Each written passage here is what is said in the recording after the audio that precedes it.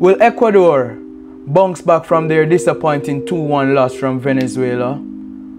Or can Jamaica finally score a goal after 7 failed attempts at the Copa America and win a match? And who will replace their captain, Superman, Ener Valencia? We will go through all of this as we go through things we should know about Ecuador. What going on, everybody? You know, say a ball of foot, you don't know, say a knocking. So with the right, you saw talk about Ecuador right now. I just want to big up everybody from the last video who you get me leave their thoughts down in the comments. We see the mixed reception. Some people tell me say one of the best analysis video them see on Jamaica match. Some people just straight up tell me say I chat garbage. And one of them things there. We keep moving. But today we are look at Ecuador on a different angle and see who we are come up against as Jamaicans. So Ecuador actually coming to the Copa America as dark horse. The highest they actually go into the Copa America is 4th place. But we can look on in the past 2021 and 2016, they did reach the quarterfinals. And they also reached the quarterfinals in 1997, so that's 3 times since Copa America been keeping they reached the quarterfinals. So that's not a bad look at all. So really I come against a prominent side. Well, later we're going to talk about the key players, but I just want to talk about their form coming into the Copa America. Alright, so Ecuador form coming into the Copa America. They beat Bolivia 3-1 and also Honduras. They did lose earlier though to Argentina 1-0, but the back-to-back wins mean that them coming to the Copa America in a great form. Yes, it was a disappointing loss against Venezuela, but we have to take it with a grain of salt. They played majority of the match with 10 man. They got a red card. They were shown a red card to their talisman, Ener Valencia, who we're going to look on later down and see who we're going to replace him.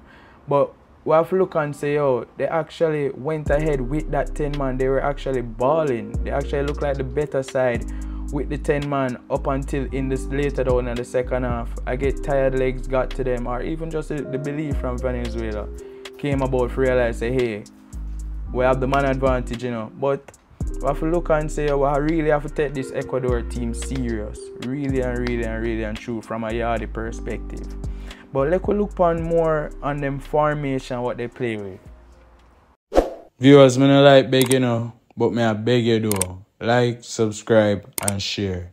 Do it! Thank you. Just do it! You do it yet? It's simple. Like, subscribe, and share. 3 clicks. Sure enough, 4? Thank you. So Ecuador now play with, as you can see on the screen, 4-2-3-1. But I want to tell you though, in the majority of the match, they had to play with the man down. They played a 4-4-1 formation. And then at times they played 4-2-2-1. It's either the 2 of the central midfielder were 2 advanced. Meanwhile, the wingers cut in to help in the midfield, or the wingers supported the striker who was alone up top. And for majority of the game was Kevin Rodriguez was up top, who not replaced, but you know, the substitution them end up put Kevin Rodriguez up top to play striker. So yeah. Since we talk about Kevin Rodriguez, let's take a closer look on the key players. Everybody know Moises Caicedo, yes, Chelsea flop, 100 odd million, 115 to be exact, I think, 115 mil. Flop, but he's certainly not a flop in the Ecuador team. He's one of their talisman. You can see him always on the ball, and even at Chelsea, it's just bad form for him right now. Well, look out for him next season. He's supposed to have a better season next season, but he's definitely one of the main players.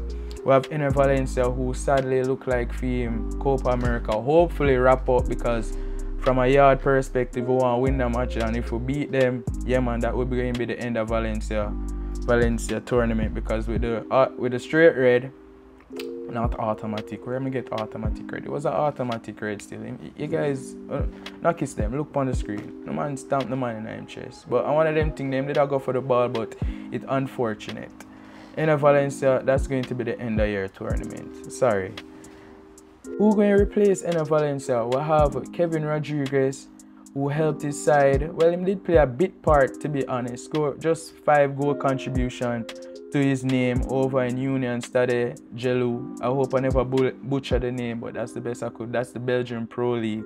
So I look out for him. Him did come out for the bench last match. I never did look too bad. Moving on though, we have Sarmiento. People, English Premier League lovers, and they're supposed to know Sarmiento. Although him did end up going the latter part of the January season, him did go to Ipswich and did help Ipswich to come up into the Premier League, but he needed some game time because he did have some injury. He mainly applies his trade, Sarmiento, on the left wing, but he definitely can play out through the middle. As you can see, he played last match. Him coming off of the left wing and played through the middle, especially when they went down to 10 man. So well, look out for Sarmiento. Good baller. Remember, say Madrid him come from, so a good baller that.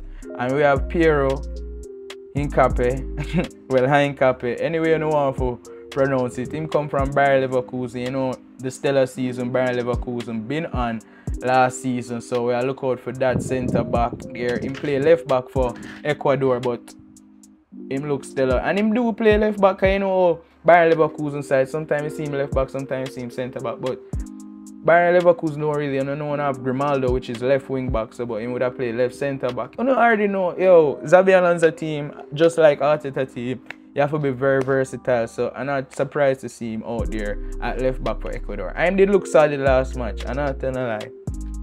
Moving on to William Pacho, coming from Frankfurt, also Germany. Why them have so much German? A bare German baller. We need some of them baller. We can't send out some of our yard baller.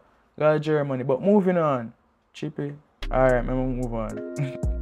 William Pacho, centre half, had a great season with Frankfurt as well. So we are look out for him. Very tall, bulky. You know, we're going to really have some trouble with him. He did shaky last match. He was at fault for their first goal because, as you can see on the screen, everybody, they were playing out of the back, which you expect from the Ecuador team because majority of the team, they play with the ball very well. So they're very comfortable with the ball, although Pacho did have that shaking moment, which allowed Venezuela to take the quick throw in, and they did capitalize on it and got a goal. Yeah, as you can see on the screen. Moving on to Kendry Paez, the 17-year-old wonder kid from Ecuador, currently playing for Independiente in Argentina. Chelsea 2025 summer already signed him already, so we'll look out for him. Kendry Paez, water baller. I was watching the last match and him look good. The 17-year-old wonder kid. Them did have to keep him on the pitch to how good him be, even when them did have 10 man, because him really did stand out. So we'll look out for him as well. Viewers, me not like beg you know, but me I beg you do. Like, subscribe and share.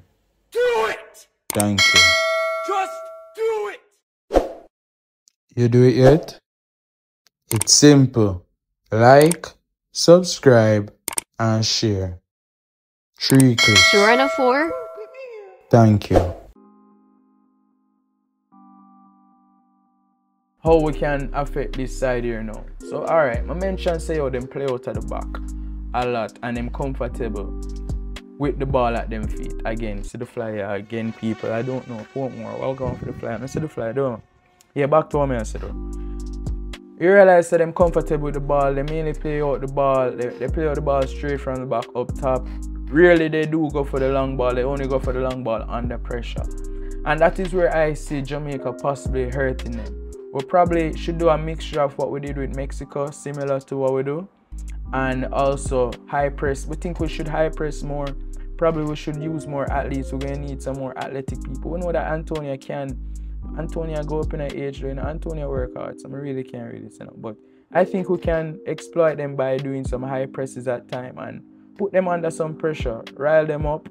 But we do have to be careful about their attacking. Their attacking is very exceptional. And if on a good day, we'll probably don't score a goal again. But God knows all I want is a goal.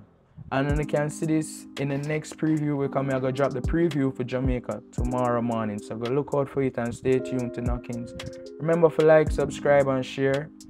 You know, I wrap it up. I never want to take up so much on the time. I'm just glad to be here. Give thanks. And I don't know how we do it. We keep the ball on our foot. And it's a good look. KNOCKINZ, we're out.